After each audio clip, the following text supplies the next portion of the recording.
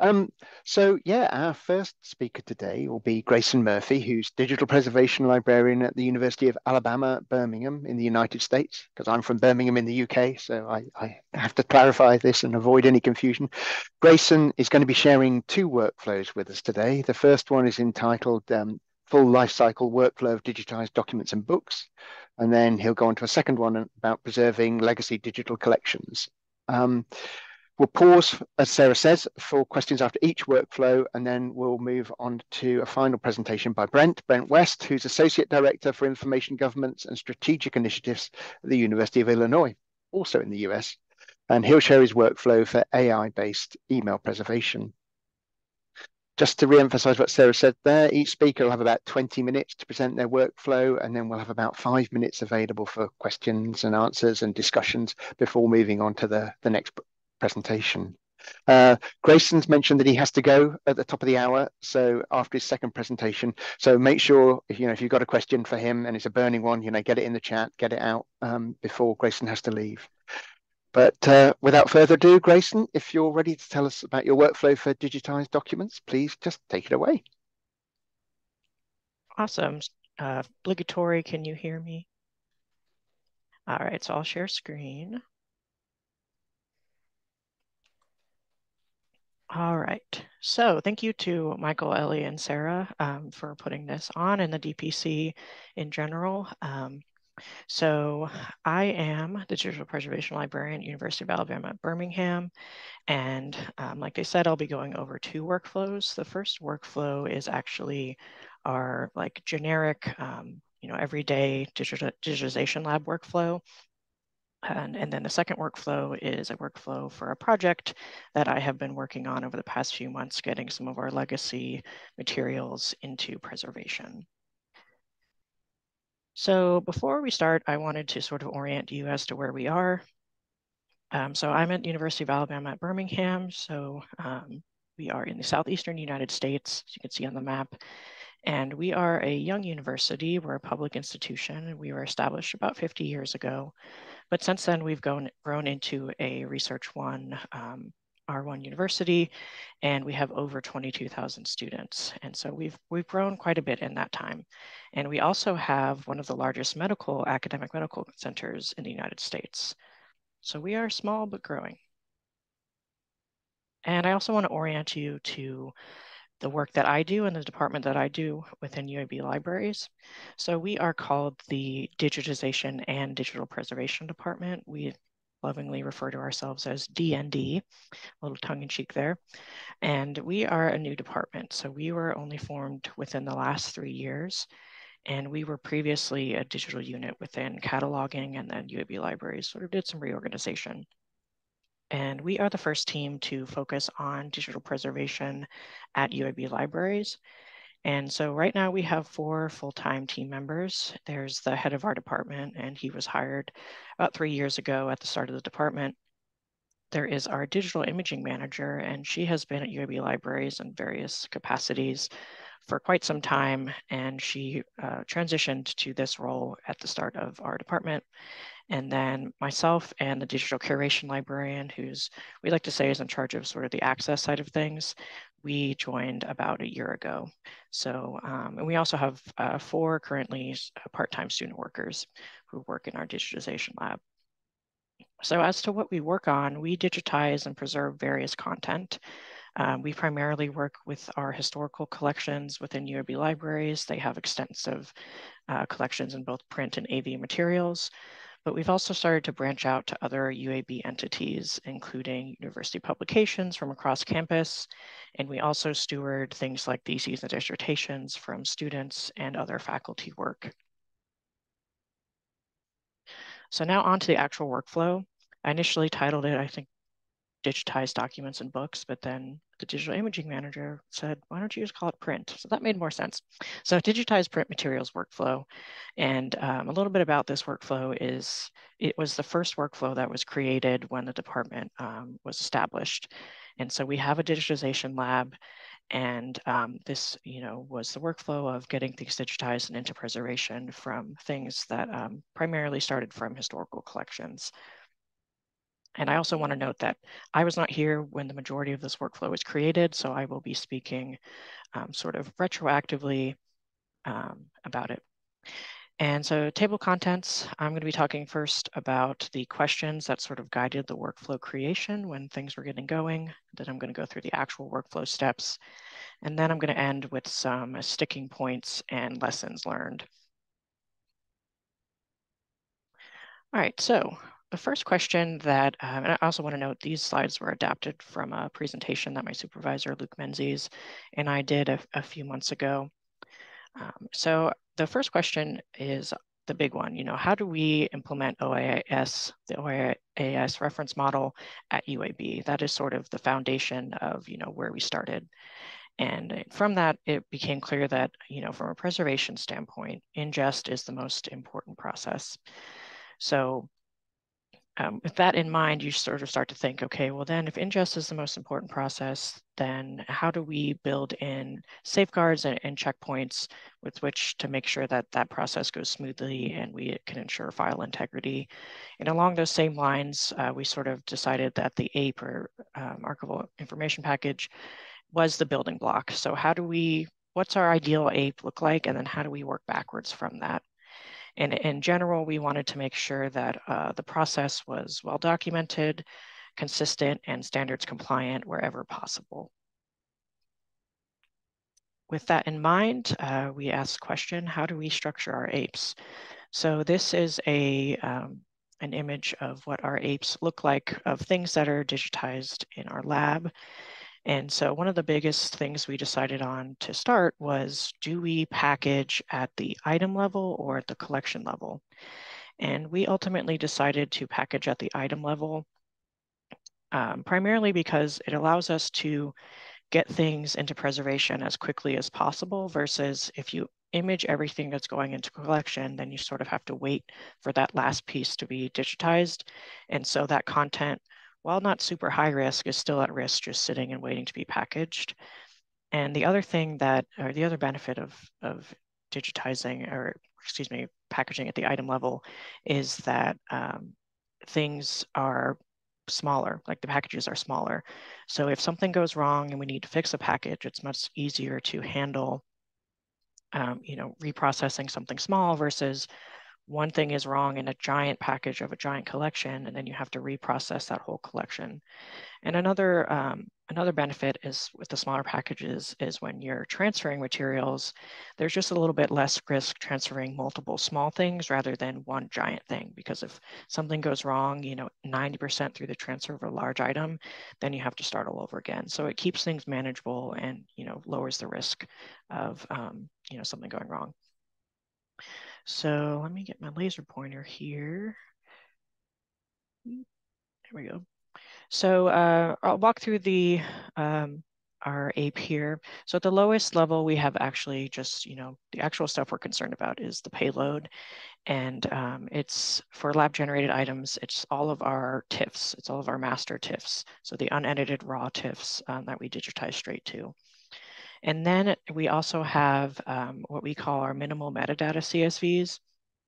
And the first one is the metadata CSV.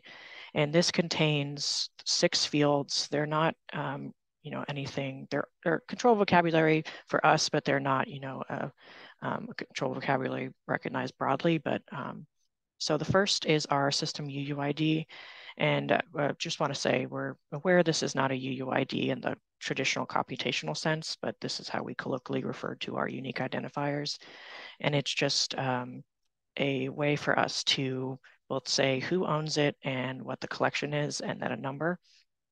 And then we have the local ID, which is typically a call number or an accession number, but that basically tells us where can we find the physical item with which this digital derivative was generated from. And then this is a code for who owns the physical item, the collection code. And then we also have item types. This is not standard to any controlled vocabulary, but we do have a controlled vocabulary internal. And this basically is just what is this thing and who packaged it. So if something went wrong in the packaging, we can sort of trace back what went wrong. So the main purpose of this minimal metadata is to basically tell us what is this thing, who owns it, and how did it come to be. And so if my boss likes to say, if a package is found floating in space and we can peek in at the CSV and sort of orient ourselves and figure out what it is. So that's the purpose of that, is just if something goes wrong, we can always look into it and see what it is versus having to identify it by the actual contents. And then we have a human readable tag manifest.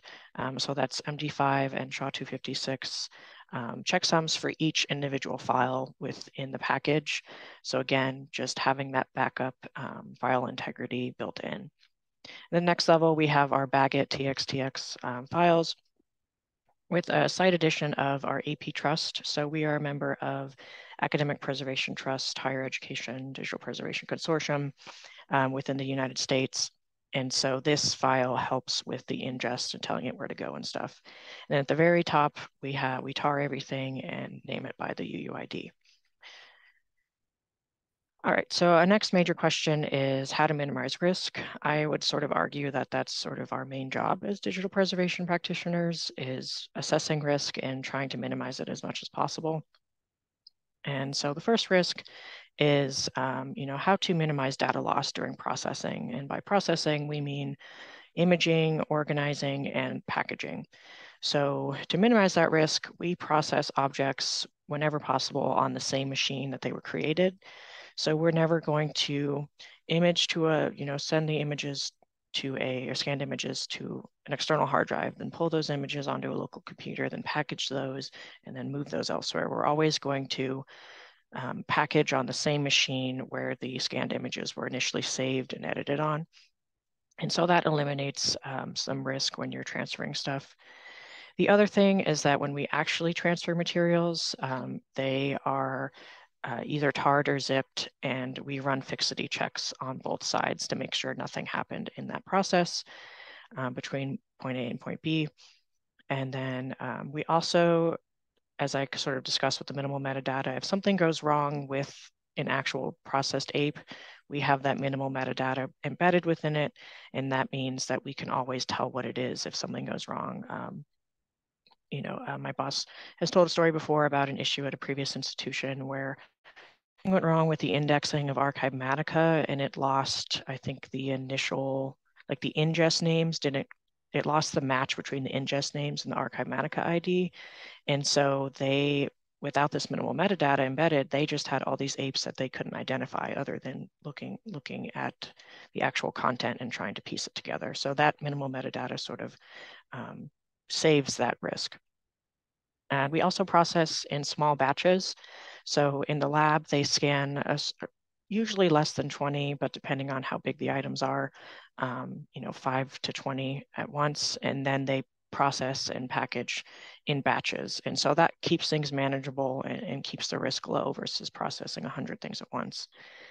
And then we also have certain checkpoints that sort of keep whoever's digitizing and keeps them in check with, making sure they're touching every point that they need to, and not, just sort of rolling out of control and forgetting certain things. So we have a processing log to minimize that risk of sort of forgetting about a step. So our first step is obviously the actual imaging. We have a lab of flatbed scanners and a digital transitions atom, which is pictured here. And we image rare and fragile materials on the DT atom. We have a collection of incunabula, which are books published between 1450 and 1500. So those are obviously very rare and need to be handled with care. So those are imaged on the atom, and other stuff is imaged on flatbed scanners.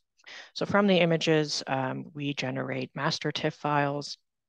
And so those are unedited, haven't gone through post-processing, and those are actually what go into our preservation package. And then from those, derivative TIFFs are created. So those are cropped, go through, color correction and whatnot, but those are not put into our packages.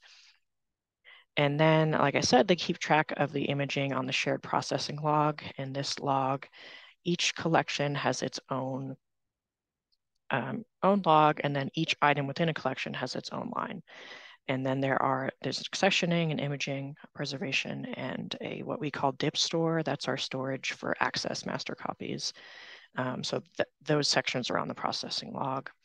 Here's a quick look at our processing log. You can see each item has its own line, and then we can keep track of who's doing what the date is. Some of this information goes into our minimal metadata. Next is actually generating the SIPs. So we use 2 Python scripts to do this. The first is called DND prepack, and this basically generates the minimal metadata CSV. So the user, it has a GUI, and the user inputs that minimal metadata information, and it just peeks at a folder with all the items in it and generates a CSV with all those items. And then once that's generated, the user goes in and adds the local IDs and saves it. And that CSV is fed into the next script, which is obviously SIPmaker. And this does a number of things. It pre-bags or organizes the objects in the structure we want it to be bagged in. It creates those minimal metadata files. It runs those checksums, it bags it, tars it, and then runs what we call a transfer manifest, which does checksums on the actual completed tars themselves. So when we transfer the tars to a different location, we can run a transfer manifest after the transfer and compare the two. And so once they've generated the tars, they upload them to a network attached server. We use Synology boxes, and they make sure they run the transfer manifest on both sides again to assure the integrity. To date, we have not run into anything that has failed a checksum check, which is good. So here's where I come in. Once the stuff is uploaded to our NAS, then I do some quality control before I ingest them into our various preservation storage locations. And that quality control utilizes 7-zip, which I just sort of peek into the tar. For each batch, I look at 1 or 2. And what I'm looking for is making sure that the file structure and hierarchy is correct within the SIP. I'm also making sure that our AP Trust TXT file is correct, because within that file, we identify where the location that we're sending it to. And so I need to make sure that's correct, that we're not sending things to the wrong location within AP Trust. And then I also make sure the minimal metadata CSV is populated correctly. Sometimes people forget to add the local ID. So I just make sure everything looks right. And then once everything looks good, I then use a command line interface script to upload things to AP Trust. And that just utilizes, they use AWS, so that utilizes AWS Software Development Kit tools. And that also just, it takes, our personal keys, the path of the items to upload, and then it just shoots them off. So let's talk about some sticking points. One of the first things that my boss and the digital imaging manager had to figure out was, how do we ensure and build trust that we can maintain the safety of the physical items? Because we are not the stewards of the physical items. People from historical collections are insuring us with them. So to do so, we have a lab that is only accessible by scanning campus ID. So only certain people are able to get into it. So we'll never have people just randomly walking into our lab. We also have a dehumidifier running 24/7 to maintain climate control, which is also very important in the summer in Alabama. It gets very humid. And our student workers are trained in safe handling practices. So we sort of, whenever we're talking with new people, we talk about that as building that trust and saying, your items are safe with us. The other sticking point was where to put the scanned images during imaging. So we have shared lab computers in a digitization lab. And initially it was thought that the students would scan the images to their, a folder on their desktop and on their, account. But the issue arose with that, where our digital imaging manager could then not, if something went wrong or she needed to do any quality control, she couldn't go in because it was locked to the student's account. So we decided to use external hard drives that are connected to the computers. And so they scan directly to the hard drive and they package directly on the hard drive. And that means that another student can finish another student's work, and the digital imaging manager can come after them and do some quality control or fix things, because it's not tied to an account. And it also means that the hard drives could be moved if need be. And the final sticking point was sort of the biggest one, was whether or not to preserve the derivative TIFs, or the TIFs that have gone through the post-processing of, cropping and color correction and whatnot. Initially, and for about the first 6 months of actually digitizing things, we did put those derivative TIFs in the preservation package. And that was mostly just because we thought, we might as well preserve that post-processing work. But the cons of that were that since they were only slightly edited, it effectively doubled the size of the preservation packages, which obviously has some ramifications for higher storage costs down the road, higher environmental impact. And so, and another con was that it sort of complicated the digital services lab workflows when they needed to switch to generating the derivatives. It sort of complicated things.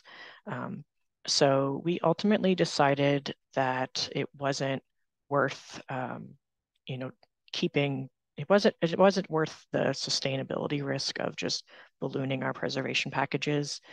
And so we decided about 6 months into packaging things to um, not preserve those derivatives.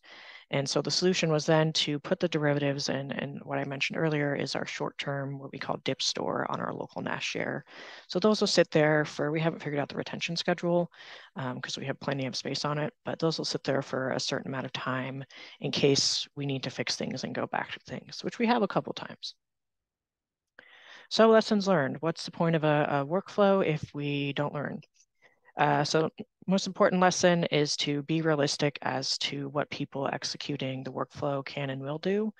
I think a lot of times in digital preservation, we sort of get really bogged down in the theory and trying to be like the highest level of preservation, but you also have to think about your users, and you can build the most ideal workflow, but if your users aren't going to effectively execute it, then it's kind of a moot point.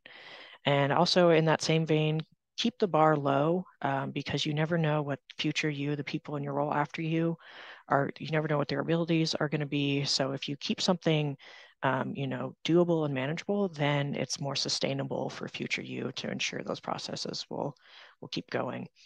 I'll sort of speed through these last few. Iterate through the process, expect to find flaws. This workflow took about 2 years to really solidify. Be open to reworking the most established elements. Like I said, with the derivative TIFs thing, I had to repackage about 5 TB of data, but that made things consistent and made things sustainable long-term, even though it was a lot of work. And also be open to feedback. When new people join, they bring new ideas, and be open to new ideas, even if you've established things. So that's the first workflow. Brilliant. Thanks, Grayson, and thanks for managing to keep the time.